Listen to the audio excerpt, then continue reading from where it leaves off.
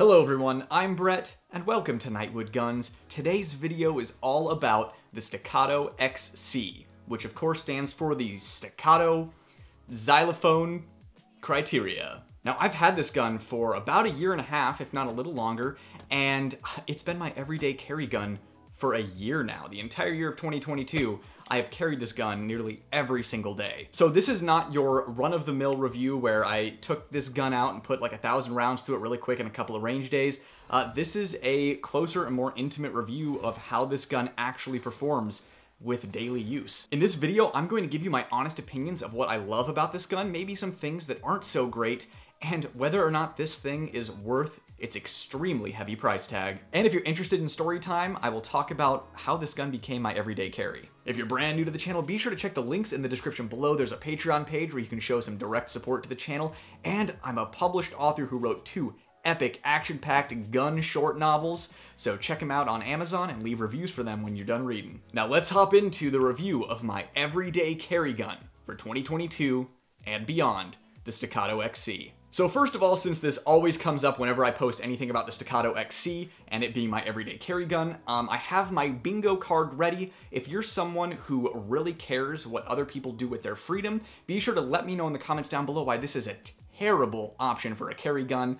On my bingo card, I've got it's too heavy, it's too big, it's too expensive, it's too unreliable, the trigger's too light, but I assure you that whatever you say, it won't change my mind. Because as far as the positives go on the Staccato XC, this is the single best production handgun ever made. And I would even argue that the Staccato XC being a production gun beats out the vast majority of custom guns. So now let's talk about why. First of all, this gun has an island comp, which means that the compensator is actually integral to the barrel and kind of sits on an island out here along with the front sight. So if you don't want to run an optic and you're just running the front sight is on that island, which makes it very easy to track. This is also an incredible design for a compensator. This whole system that they have set up here for recoil negation is an industry best. So as you can see, it just has one giant chunk port in that island comp that really vents out the gases and keeps this gun shooting flat. And when I say flat, I mean this is the flattest shooting gun on the planet that will cycle any ammo. So speaking of that, this gun has cycled every ammunition that I have put through it, from full metal jacket to hollow points, 115 grain, 124 grain, 147 grain, plus P variants of all of them, even the lighter 90 grain and 90 grain plus P stuff. This gun cycles absolutely everything. Since purchasing this firearm, I have put 2,500 rounds through this gun with only a single malfunction. And stick around because once we get to negatives, I'm going to mention that malfunction and what exactly caused it. But since we're currently discussing positives, just know that that was not gun related, it was accessory related, and this thing has been 100% reliable as far as the actual firearm goes. Hey everyone, this is your opportunity to truly help this channel out by liking this video, most importantly, subscribing to the channel if you haven't already, and leave a comment down below. For today's comment, let me know, if you were getting a 2011, would you opt for the Staccato XC for 4,300 bucks? Or do you think you'd go with a Staccato P or a C2 instead? Maybe the new CS? Let me know. Now back to the video. So anyone who's handled a Staccato XC knows how incredibly smooth and light the slide is when racking it, and that's because this thing runs from the factory with a 7-pound recoil spring, which sounds absolutely crazy that you would run that light of a spring in a gun like this. This system that they've developed at Staccato with the island comp, the lightning cuts, and the 7-pound recoil spring makes this the softest and flattest shooting gun on the planet that isn't custom and custom tuned to a specific ammunition. And when you pair that with the 1911 or 2011 style trigger that's only 2.5 pounds, you can run this gun incredibly fast. And not only are you running it fast, you are running it precisely and accurately because your sights or your dot don't move. So I almost didn't even show you guys the trigger pull on this gun because I think it can just be assumed that it's incredible, but I might as well show you while we're here. So here's the take up and the press, 2.5 pounds, very little travel, about as little over travel as you can get. And then the reset is just hilariously short. This is one of the reasons that everybody loves 1911s and 2011s, because just the design of the trigger pulling straight to the rear is very crisp.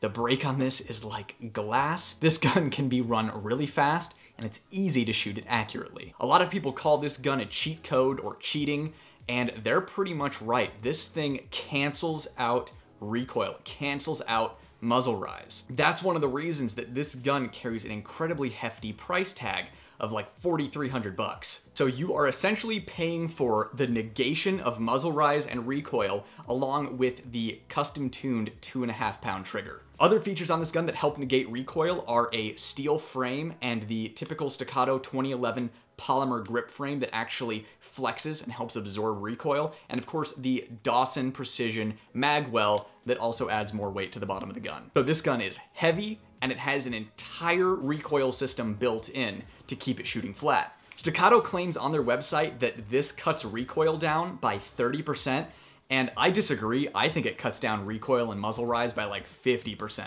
So just to give you an idea of how flat this gun shoots, here's some behind the scenes footage that was taken that really showcases how flat this gun shoots. It's absolutely insane.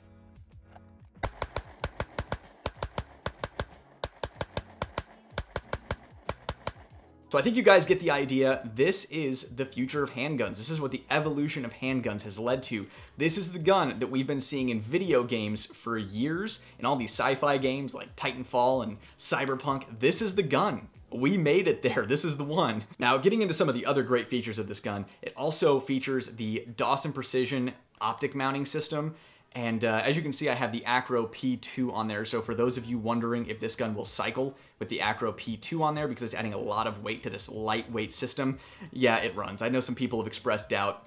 It cycles. While this optic mounting system doesn't sit super low, it definitely sits at an appropriate height. It's low enough, and it offers a backup iron sight system that works extremely well. This is a very reliable and durable optic mounting system. For iron sight enjoyers, this comes with a blacked out rear and a fiber optic front sight from Dawson Precision, which are my favorite fiber optic sights, so you're getting an excellent sight setup if you don't want a red dot. Of course, the gun also features an ambidextrous safety, which is pretty much a requirement for any kind of firearm in a defensive role. The way that the slide stop is designed to be used as a slide release makes it very easy to use, but there's going to be more on that in the negative, so stay tuned. The magazine release is not oversized, but the way it's designed is it's very intuitive while remaining low profile. You'll see a lot of people replacing the triggers in this because this trigger is actually a nylon trigger with a titanium trigger bar. And a lot of people see the nylon trigger and they're like, I don't want a plastic trigger in my $4,300 gun, or my Staccato P or Staccato C2. But this nylon trigger with titanium trigger bar actually works perfectly fine. I have not replaced a trigger or seen any need to.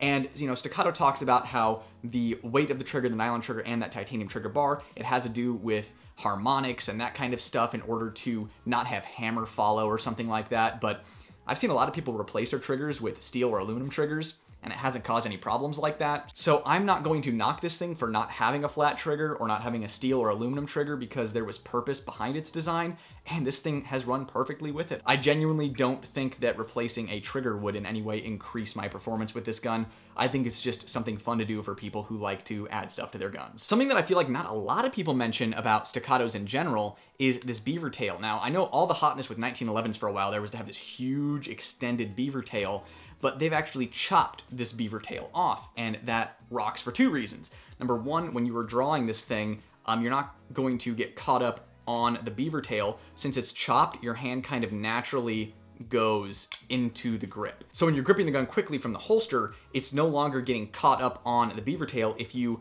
go a little too high, your hand kind of naturally shoots down onto the beaver tail since it is chopped. And the second reason I love this chopped beaver tail design is because I carry this gun in appendix, and it gives me a lot of leeway for bending over. A long swooping beaver tail could stab me in the gut when bending over, but this offers me enough leeway that when I bend over, my rib cage just goes right over the top of this like a hinge. So it does not offer discomfort, and it doesn't hinder my motion at all. So I love this chopped beaver tail, even though some people might look at it and be like, oh, well, high quality 1911s have that big swooping extended beaver tail, so this one should have it too. I actually prefer this chopped beaver tail. I think a lot of thought went into this. As far as actual practical use, I know some people watching this will be looking at the grip and be like, oh man, you don't have the new tactical grip or whatever it's called that's more of that stippled feel. Yeah, I have the laser stippled model. I've held both. Yeah, the tack model is probably a little stickier, but this one's also plenty sticky. I have no trouble shooting this and locking into it. This laser actually has like little lightning bolts in there, and I can just dig my hand right into there. For laser stippling, this is probably the best one that I've felt. And since I carry this thing up against my skin every day, I actually like this smoother texture that I can lock into when I need to. If I were making a recommendation though, I'd probably recommend the new tack grip just because it is a little tackier. But just know if you can only find one with the laser stipple, it's pretty much just as good. So when you purchase the Staccato XC, you of course get the cool Staccato 2011 bag, along with two 17-round magazines and a 20-round magazine. And of course you can opt for and buy the Stendo Stick Mag 26-rounder, which makes the concealed draw a little slower, but in your defensive drive-by shooting, you can just really keep this thing going since it's so flat shooting. So I think the last huge positive that I haven't mentioned yet is its DLC finish, which is a diamond-like carbon finish. This finish is incredibly corrosion resistant and incredibly resistant to wear. I have thousands of reps of this thing going in and out of the holster, and this thing looks brand new still. If you are someone who is picky about the appearance of their gun, I mean, I was prepared to get a lot of wear on this thing when I decided to start carrying it every day, but this thing looks brand new. The finish is second to none. Oh, and as far as takedown goes, it also comes with a toolless guide rod that is pretty cool. It makes takedown, if you understand how to take down a 1911 or a 2011, very easy because you can just pop up a little lever and it captures the recoil spring to make it a lot easier to take out. So now that we've discussed all of the positives and what makes this gun the greatest handgun of all time, let's get into some negatives, which honestly has to get really nitpicky. So first of all, let's talk about the thing that some of you may have been waiting for, which is the single malfunction that I had with this gun. I mentioned it wasn't gun related, and that's true. It was actually caused by a Generation 2 magazine that just wasn't quite up to snuff. It was the only magazine that had an issue, and honestly, it only malfunctioned a single time. But when I sent it back to Staccato, they confirmed that, yeah, the Gen 2 magazine wasn't up to snuff, so they just swapped it out and sent me a Gen 3 magazine. And that kind of segues into another potential negative just with the Staccato XC or Staccatos or 2011s in general, and that is the magazines are kind of sensitive. So you wanna make sure that you are protecting the feed lips, and you wanna make sure that you're replacing the springs at decent intervals. I'm not saying the springs need to be changed often, but if you're ripping thousands of rounds through this gun, this isn't like a Glock magazine. You have to service it and make sure it's taken care of. The whole system is just a little more sensitive. But if you want to use this gun for any kind of serious use, that's why for any gun I recommend having your carry mags or defensive mags and then your training mags. That way you have brand new in-spec strong spring protected feed lip magazines at all times for serious use. Now I know the other huge negative that I'm assuming everyone is expecting is the price.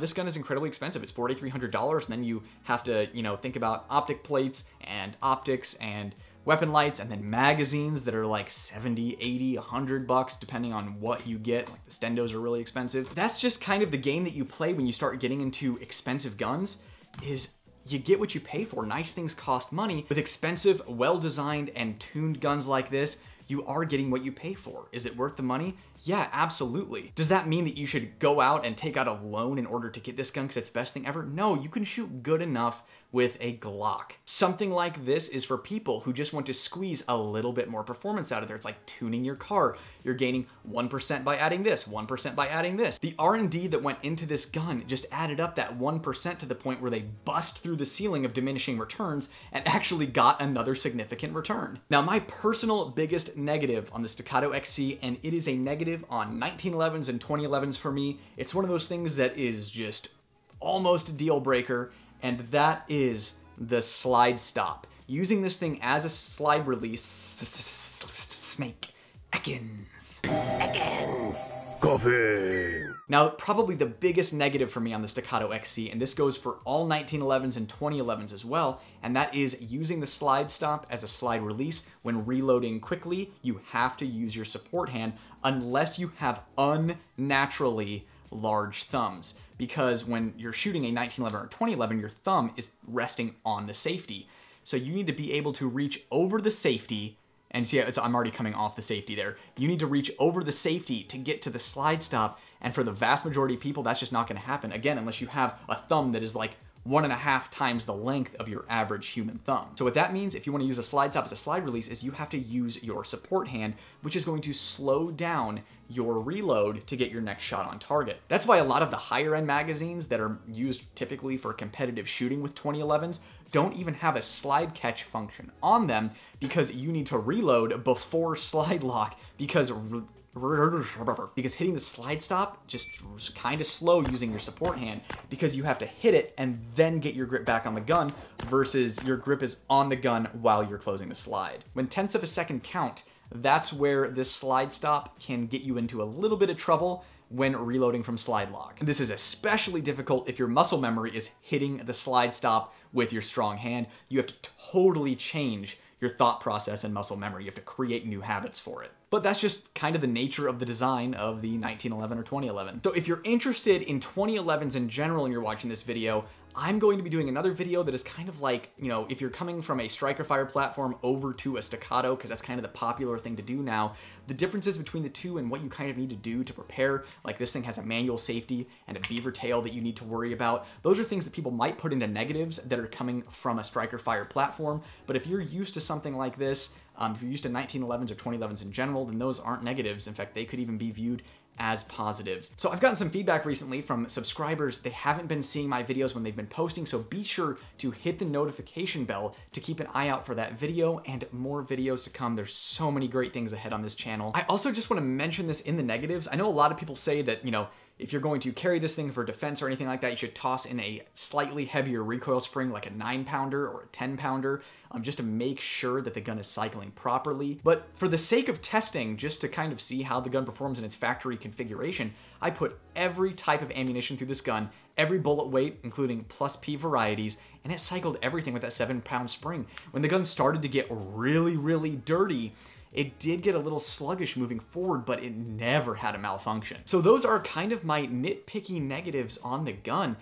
I give this gun a perfect 10 out of 10. Like, if this gun isn't a 10 out of 10, then a 10 out of 10 does not exist. In fact, like, I'm tempted to give this thing like an 11 out of 10. It's absolutely insane, and it should be for the price. So how did this thing end up being my everyday carry gun? This is absolutely insane. I know a lot of people are like, I would never carry a gun that expensive. If I had to use it defensively, then, you know, the cops would take it away and then it would be stuck in evidence and beat up and probably stolen, and if it got returned to you, be gone for like 6 months. Not to mention, I wouldn't want to put a lot of wear on that, you know, $5,000 gun, you know, sweat all over it, get it all messed up. Well, when I bought this gun, I did not intend for it to be my everyday carry gun. I had the Staccato C2 at the time, and I was carrying that, and I got the Staccato XC to be kind of my fun range gun, just shoot some of those lax competitions that don't have any rules as far as what gun you use, just recreational shooting. And then I found myself shooting it more often than my C2, and then I noticed that it wasn't malfunctioning even when I was not cleaning it. And then after I switched over to this gun and just blazed this 3/7 drill with it from concealment,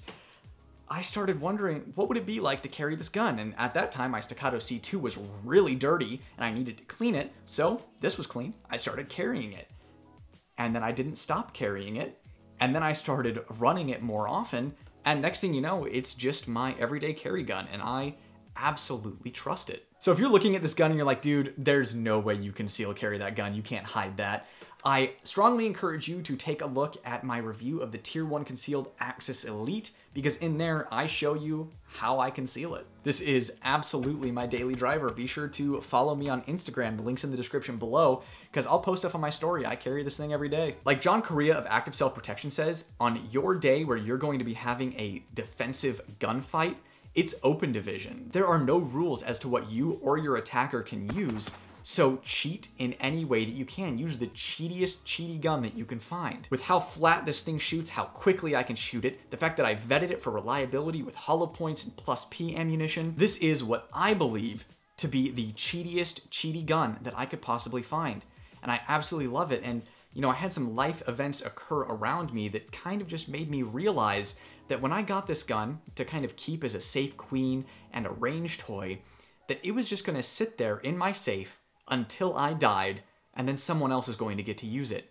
So why not enjoy this gun to the absolute fullest? You know, life is short, and you get one shot here on Earth, you get one body, so just enjoy your nice and expensive things, because if you don't, the next person after you die will. But at least that is my philosophy. I hope you enjoyed this showcase and review of the Staccato XC. I'm Brett, and this was Nightwood Guns. Nightwood out. All right, I know I can't make a Staccato XC video without air racking the gun. Yes, it can be air racked, so here we go.